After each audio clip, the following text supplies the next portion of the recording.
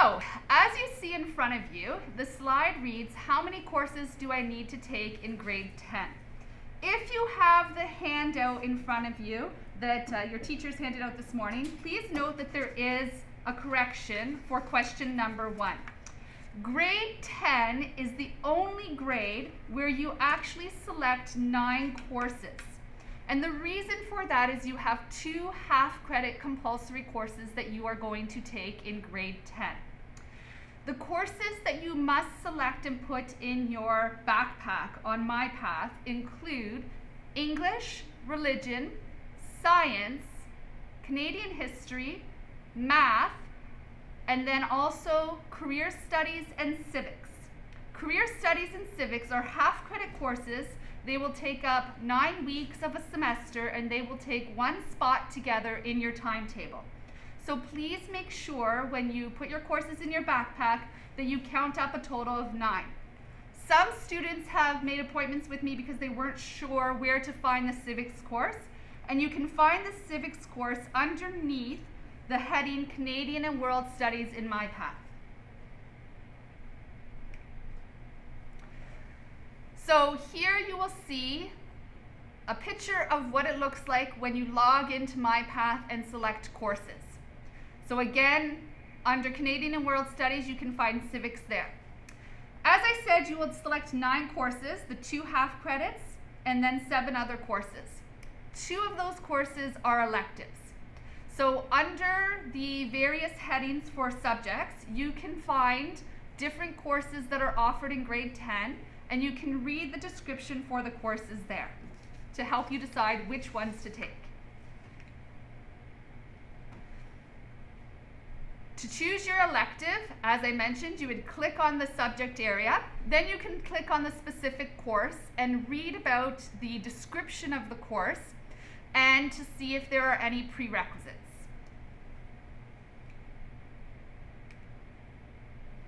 A common question asked by grade 9s when it comes to course selection is, do I have to choose streams for the course subjects?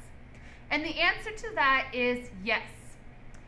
This year, in grade 9, you noticed that there was no stream for math. It was a W course, but other classes you had to choose academic or applied, and that will continue in grade 10 for English, math, science, and history.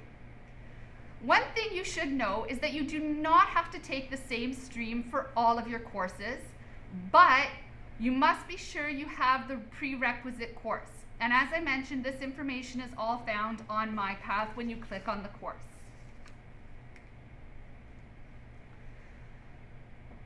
When you are selecting Religion, Career Studies, and Civics, you will note that there are no streams for these classes.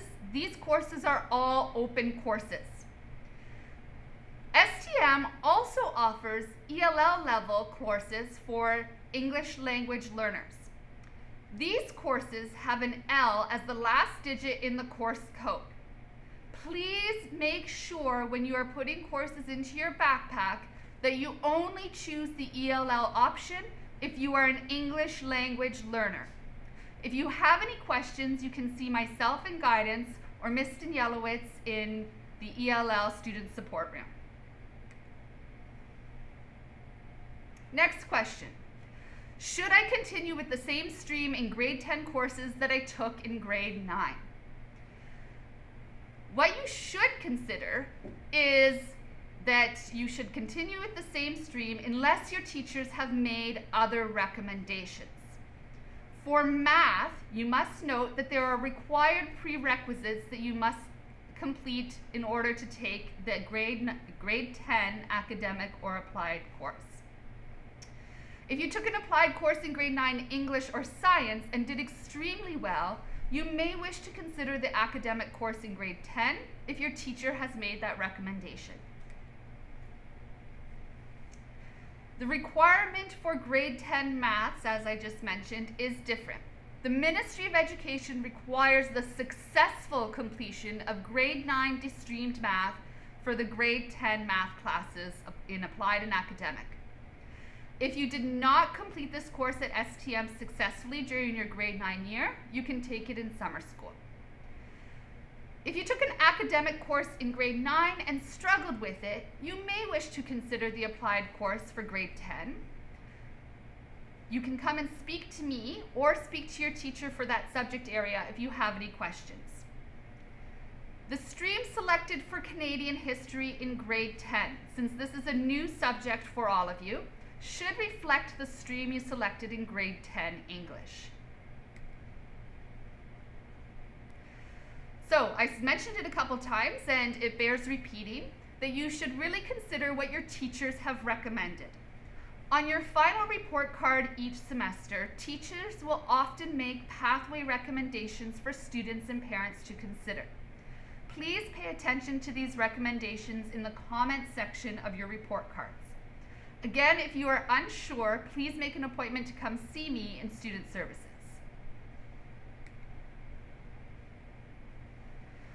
When choosing your 2 elective courses, is there something that you should keep in mind?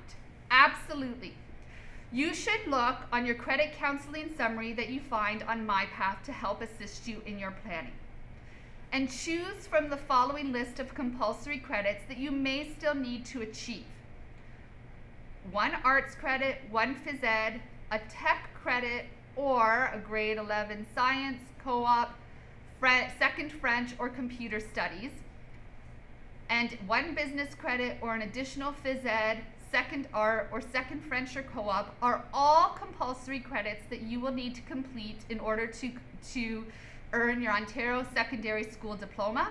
You may consider these various compulsory courses when choosing your electives. A really quick point about this, a lot of students have sent me emails or booked an appointment with me in the past few days regarding their credit counseling summary and their electives noted as compulsory courses on their credit counseling summary.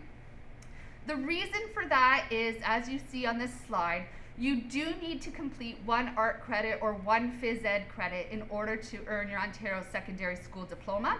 So while it wasn't a compulsory course that you absolutely had to take in grade 9, those are courses that you do need to complete in order to graduate. So when you complete the first arts credit or your first phys ed, it will automatically be recorded as a compulsory on your credit counseling summary. If you still have questions about that, please come and see me in the guidance office.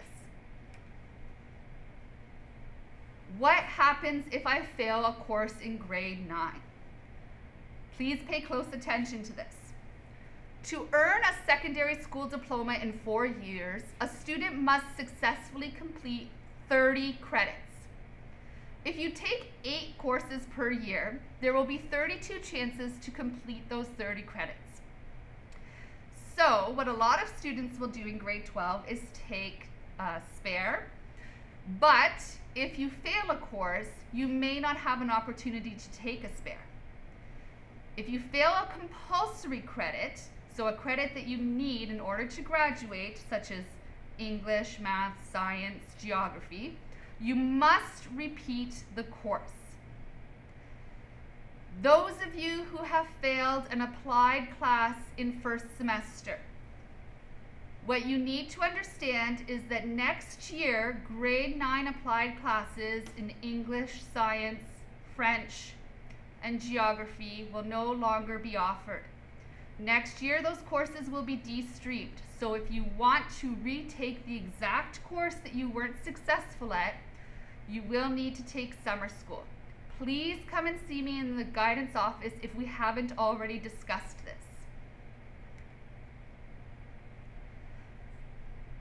For those of you choosing to repeat the course next year instead of summer school, please make sure that you put the failed compulsory credit into your backpack when you register on MyPath.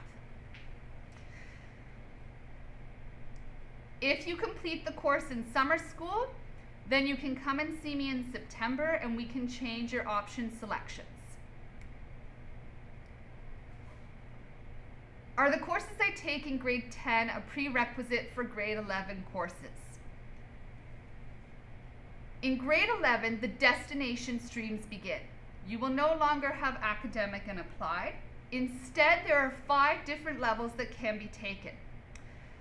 These levels prepare you for the destination you plan to follow after high school. So the 5th digit of the course code identifies the type of course it is. There are 5 levels that you will see for grade 11 courses. As an example, ENG 3U1, that U as the 5th digit identifies that this is a university preparation course. M means university or college, and we sometimes call those courses mixed. C stands for college destination. E is for employment and workplace. And in grade 11, you will still see the option of some open courses. The university pathway. If you are listening to this presentation right now as a grade 9 student and you are considering taking the university pathway, please note that university preparation courses in grade 11, most of the time students must complete the grade 10 academic course. If you wish to keep the university pathway open, you are advised to take grade 10 academic English and in many cases academic math and science. Different university programs have different requirements, but for all university programs in Ontario, the grade 12 university English is a required course. University business, science, kinesiology, engineering, or health science programs will also require grade 10 academic math, as all these programs require university qualifying grade 12 math courses. Colleges in Ontario require successful completion of college-bound courses in grade 11 and grade 12.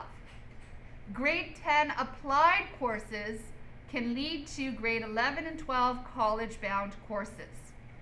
But please note, some college technology programs and some college healthcare programs require a grade 11 M math.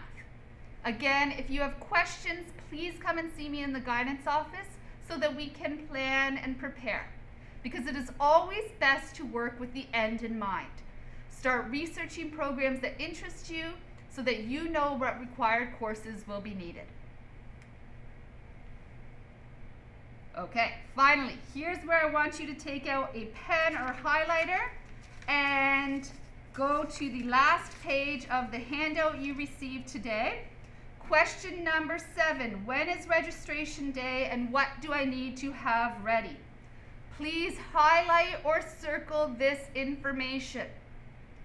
By March 31st, you must have already completed the following 3 steps. So you have until that date to complete these 3 steps.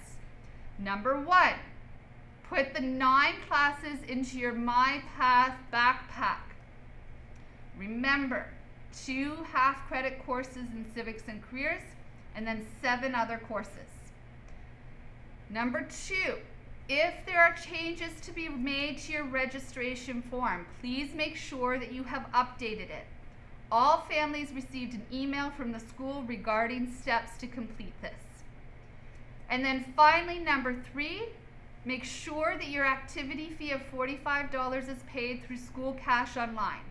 We will not be accepting any cash or checks.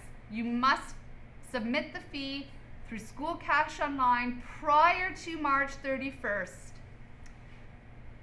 Finally, one last point that I want to make, not regarding option sheets, but something for all of you to know. If you are interested, tomorrow night at 6:30 p.m. there is a webinar with the University of Toronto, Mississauga and the Black Access to Educational Excellence program for all grade 9 students. Grade 10 and 11 students are also welcome, who may be interested in following the university path. This is for students who identify as Black, their families, and circles of support. Registration for this webinar is found on the grade 9 LMS page. Please check it out. I'm looking forward to seeing some of you tomorrow evening on the webinar. And please, if you have any questions, come and see me in the guidance office again. Thank you so much for your attention, and have a good day, everyone.